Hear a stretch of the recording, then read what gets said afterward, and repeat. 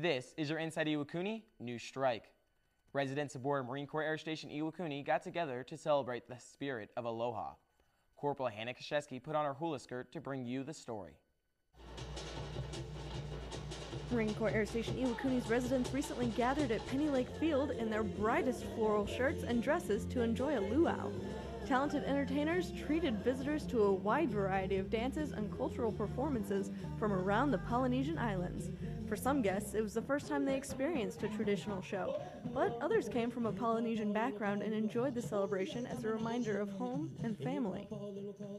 I'm loving it coming here. I left North Carolina with a very large Polynesian family, so to come out here to Japan and have the spirit of Aloha, the spirit of familyness and togetherness out here, it's great. I love it. Guests also had the opportunity to sample a few island flavors. Club Iwakuni's chefs worked for nearly 3 months preparing for the feast, which included traditional dishes like lomi lomi salmon and kalua pig. The executive chef said he loved attending the event and interacting with diners. The favorite part of tonight is actually being outside for an event. We are 90% of the time inside, and which is great. I mean, we're feeding people in a restaurant, and that's our business. But to get out here and I get to see a free show. My staff gets to see a free show, and everyone is enjoying themselves, and we get a lot of nice compliments.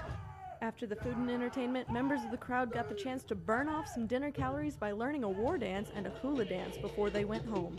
Corporal Hannah Koscheski, Marine Corps Air Station Iwakuni, Japan.